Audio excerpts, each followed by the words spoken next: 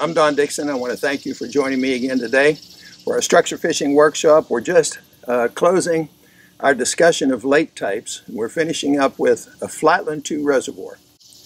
These reservoirs are quite large, and they're found really sort of in the central part of the country, for the most part in the big river valleys, in the plain states, some of the coastal regions, but you can find a Flatland 2 pretty much anywhere today. And they offer an awful lot when it comes to fishing opportunities. But they also cause most fishermen the most problems. So we're going to try to eliminate those problems today and give you some keys of how to fish these great reservoirs.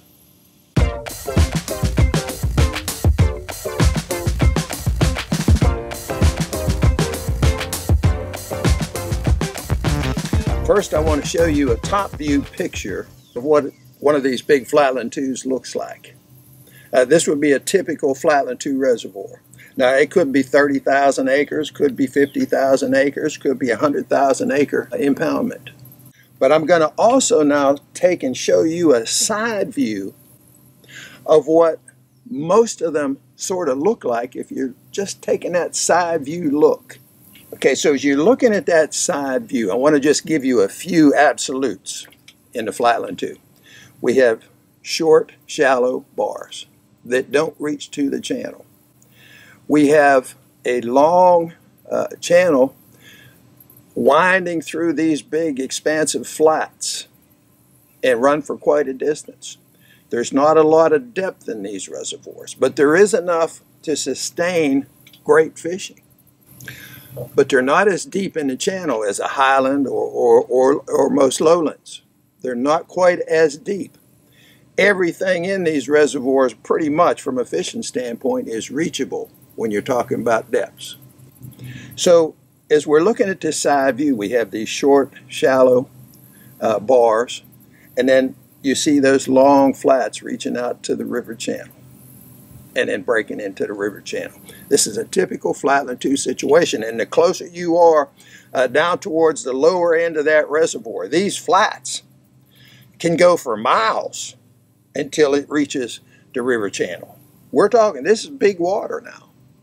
But from a fishing standpoint, you've got to really come to grips with this. And the channel is the deepest water in these Flatland 2 reservoirs, and the channel is the home of the fish.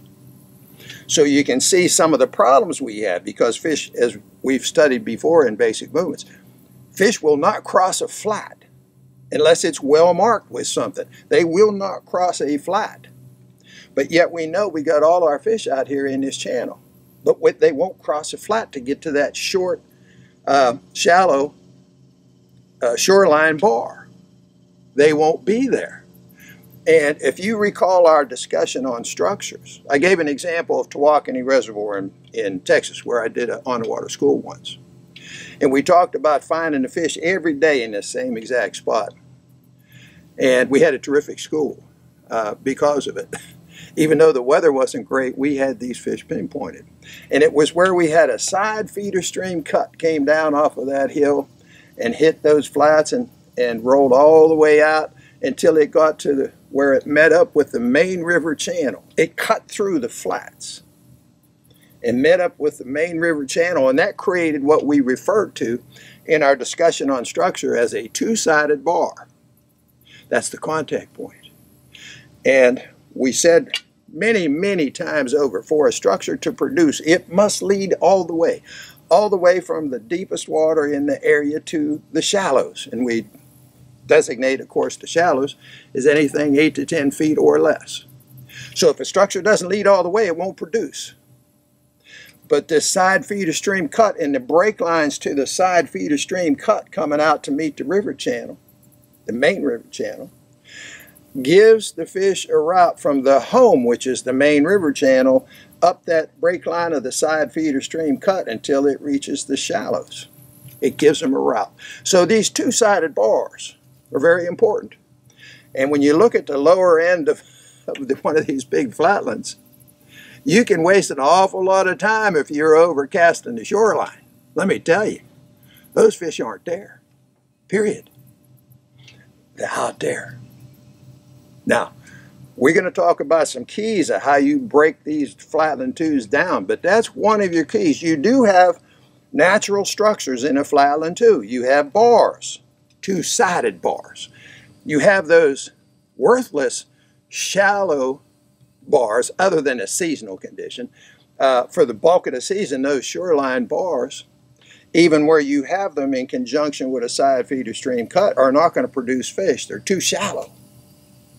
Most all the time you're running into fish, you're going to be out there at the contact point when you're fishing the natural structures in a flatland tube. Now, we not only have natural structures in a flatland tube, but we have man-made structures.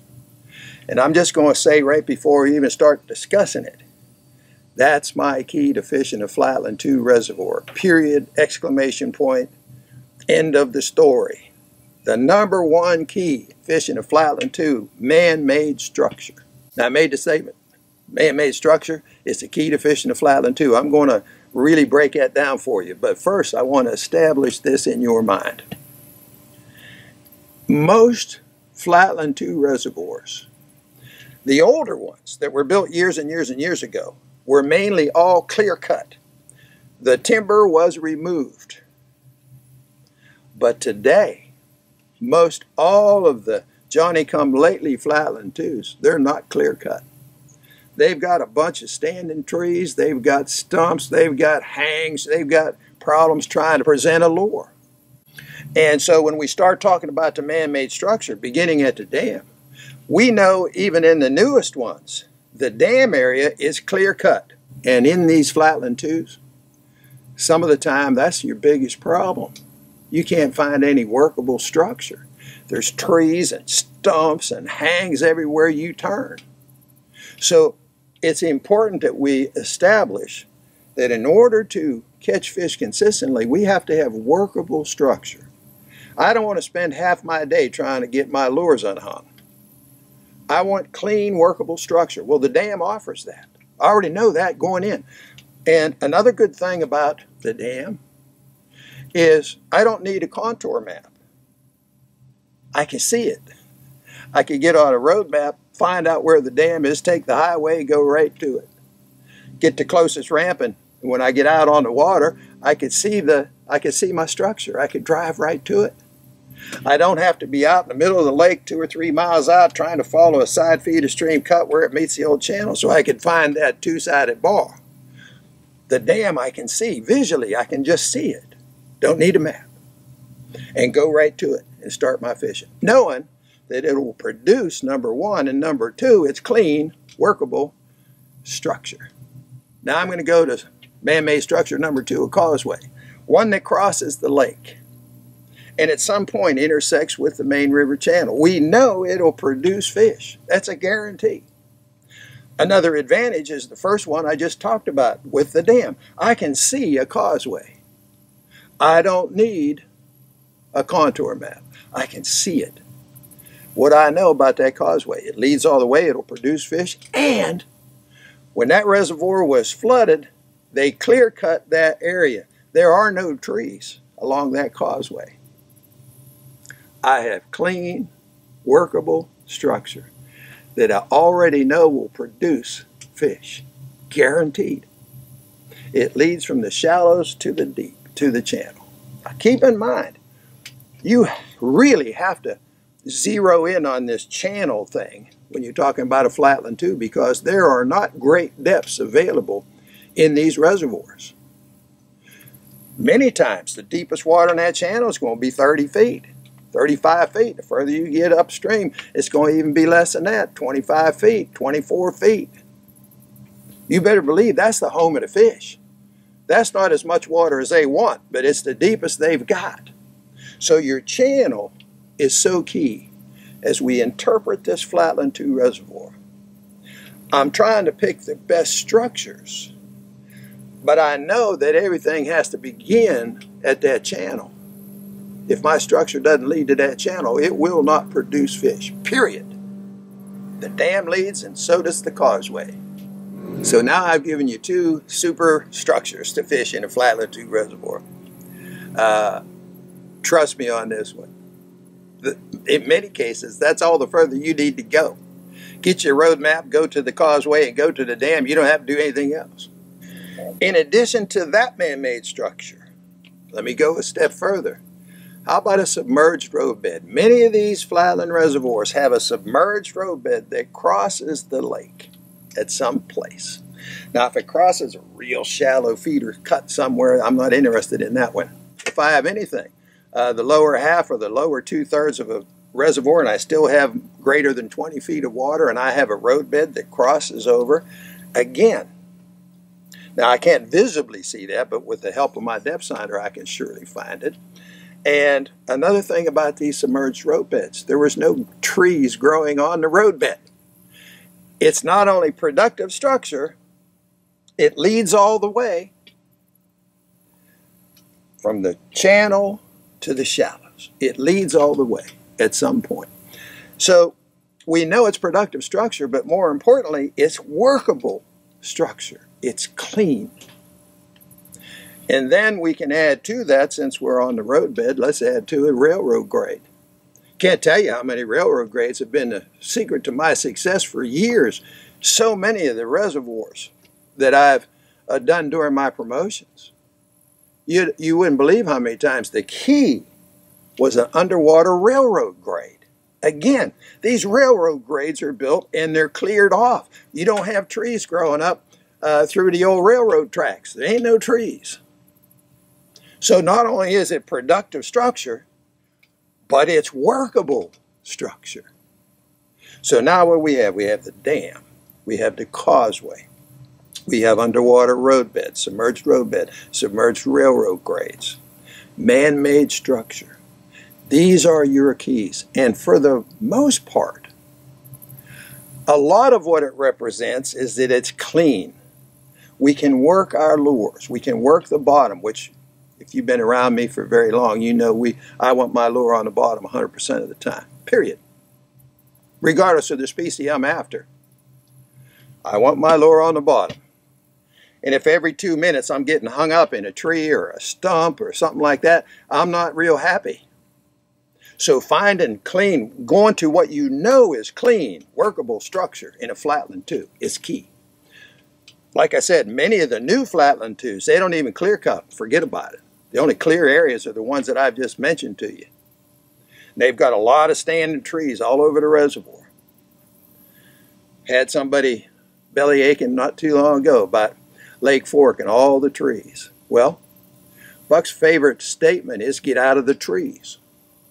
Not that there is not a fish in an area like that, but it's almost impossible to fish effectively. So when he says get out of the trees, he's talking about find you some clean, workable structure so that you can go to work and be successful.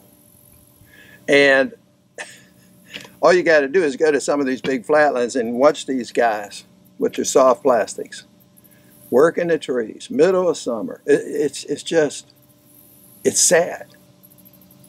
Find you some workable structure that leads from the channel to the shallows, that gives the fish a route, and go to work.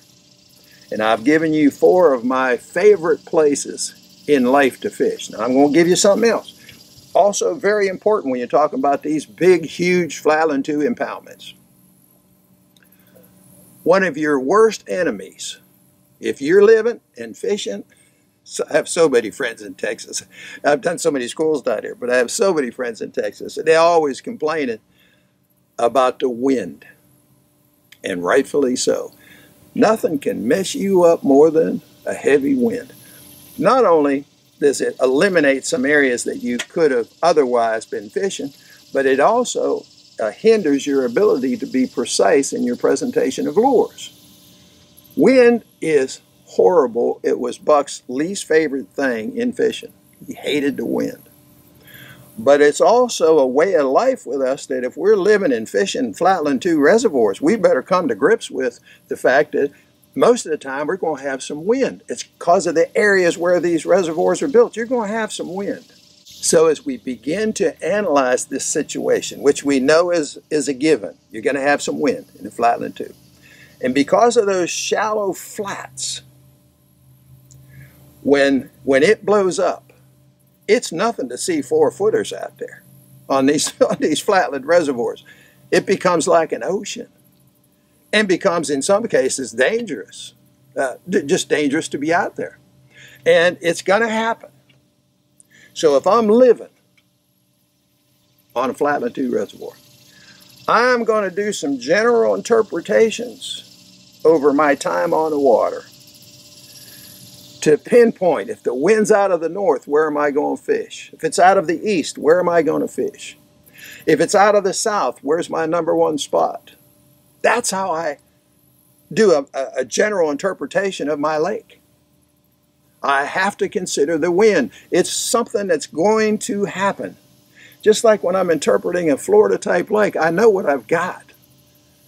Many cases, my deepest water, 15, 16 feet. I've only got what I've got.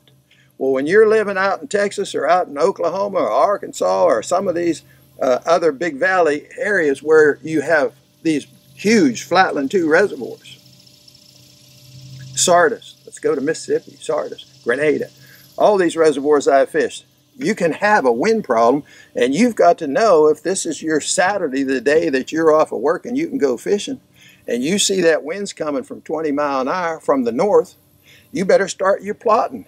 Start your fishing before you go out to the lake. In that case, I might be fishing the south side of the causeway. That means I'll have lee water to fish. Or if the wind's out of the south and the dam is built east and west, I know if the wind's out of the south coming up across that dam, I have lee water at the dam. So wind out of the south, I know where I'm going. I'm going to my dam. And those are just a couple of examples. You can have in these flatlands, you can have some really large side feeder stream rivers, side feeder stream cuts that come in that have plenty of water in the side feeder stream cut. My example I gave out in Tawakoni when I fished that, the side cut had 45 feet of water in it. And where we had a bar, actually where we had a finger of a bar, that was quite a distance, 100 yards or so, or maybe even 200 yards up from the contact point, they hit that finger, and rather than go all the way back, they just dropped into the feeder cut.